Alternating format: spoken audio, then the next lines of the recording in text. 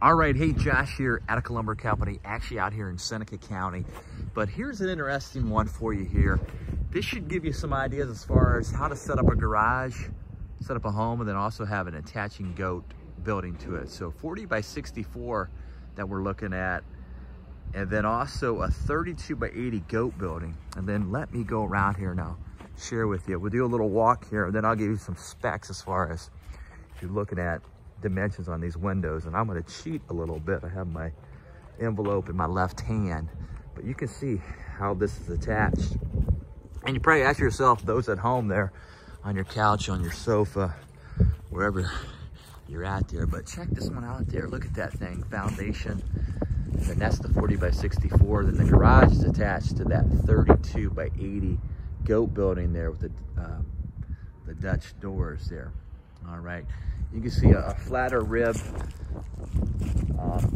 ceiling on that. And then also right here, that standing seam, look right here, 12 inches on this. You see that, a white there. See, that's 12 inches right there, but that gives you that standing seam. Not a standing seam, but a wider panel look there. And then also this right there, that plastic, that's a PVC, that's a plastic, that's not brick facade there. But how we hook this up there, actually we nail it at the top and then we nail it at the bottom, but there's ridges behind this. You know, this is not a flat, as you can see, this is wavy.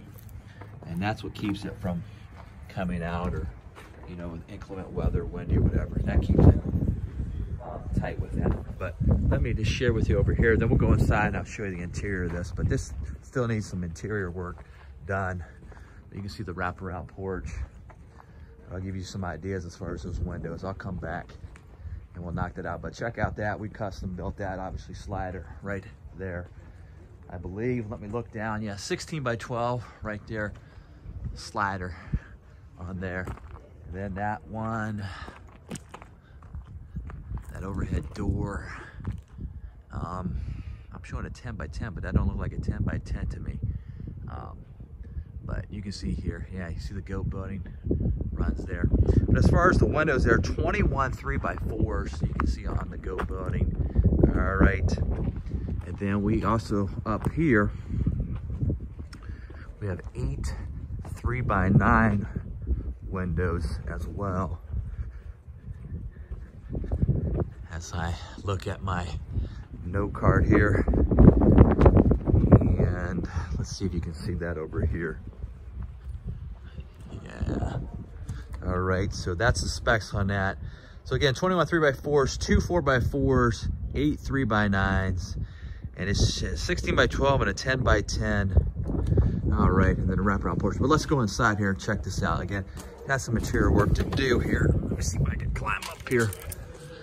So you can see what we did. Obviously the foundation, we subcontracted this out, put a foundation wall on this, but you can see we put stick frame, 2 foot on center there. You see that nice gable, kind of a bay window right up there on the home section.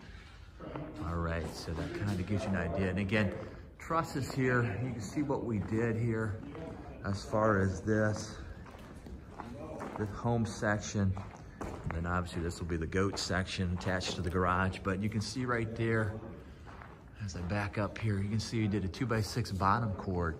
We spanned those 4 foot on center on the garage section of this building right there. And then on the home section, we put obviously 2 foot on center truss spacing. Use the vapor barrier up top there. And you can see what we did as well on these trusses right here. Again, that 32 by 80. You can see we put that girder as a header on top of there. All right, and what else am I gonna share with you? But definitely give you some ideas as far as if you're looking to construct something like this. You know, maybe you have some animals and you wanna build a home garage, put your animals right here, but obviously there'll be a divider in here. And we'll come back out once this is more, you know, under, or more constructed. But you can see what we did here as far as these. We put Luan on the backers of these Dutch doors. All right, so an interesting thing here. All right. Give you kind of an idea here. So, and then we put Luan on that front one to the garage. So, all right, comments always welcome here. Till the next one, keep it locked and loaded right here. Attica Lumber since 1925.